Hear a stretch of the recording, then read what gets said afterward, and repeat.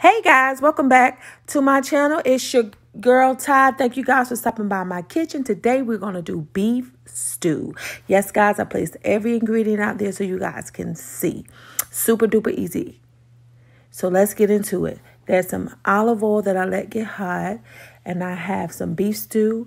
I like to brown my beef stew before placing it in my crock pot. And I also like to season it so that the seasons can lock into the meat. Okay, you guys? So that's some salt that I'm placing in. However much you want. It's up to you guys. Then I also have some pepper that I use. Okay. And then I'm going to use some garlic and onion mixed together and place in there. I like a lot of garlic and onions powder. So okay, so then we're going to mix it up. We're going to mix this up so that the meat and the seasons can come together, play together, whatever they want to do. Okay, as long as my meat is good, tastes good. Okay, so we're going to brown it and let the meat hang out until those seasonings, as I said before, can get locked into the meat. All right, you guys. We're going to let it cook so it can get brown and a little crust on it.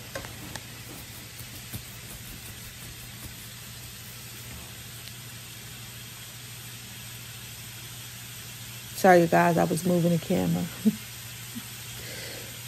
I look like I froze, but I wasn't. Okay, so now the meat has browned and all that season has locked into that meat. And we're going to stir it up just a little bit more. You see the brown on the meat. And then we're going to place the meat inside the crock pot.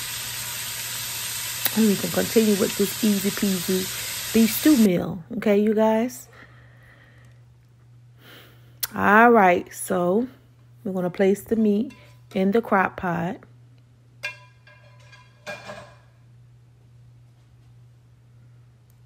Okay, and then we're going to place the vegetables, the onions, the celery, and the carrots.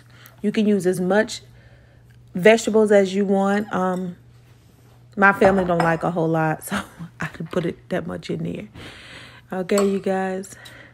So now we're going to use the garlic. I chopped up 2 cloves of garlic to place in there.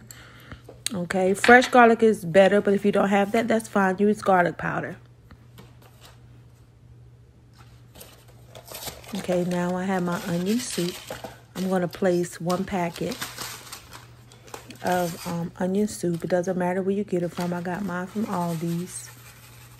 Okay, doesn't matter what brand. And we're going to place that in there. We're going to make sure we get it all out of there. Okay, guys. Okay, now we're going to place in 2 tablespoons of Worcestershire sauce. If you would like, you can put more to your taste. I won't put more than 4, though. Okay, guys. And these are my potatoes. I already cut them up. That's why they look like that. But I cut them up. We'll put them in 2.5 hours after the beef stew has been cooking for a while. Okay, now here we're going to place 3 cups of beef broth inside. 2. Okay.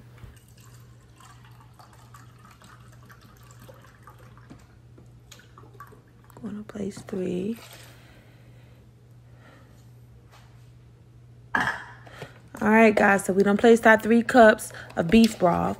And then I'm going to pull it to you guys closer so y'all can see what it looks like. Okay, and then we're going to stir it up. I want you guys to see what it looks like. Bam. Okay, all right, and so we're going to stir it up, and that's it, guys. That's it. We're going to make sure we plug it up.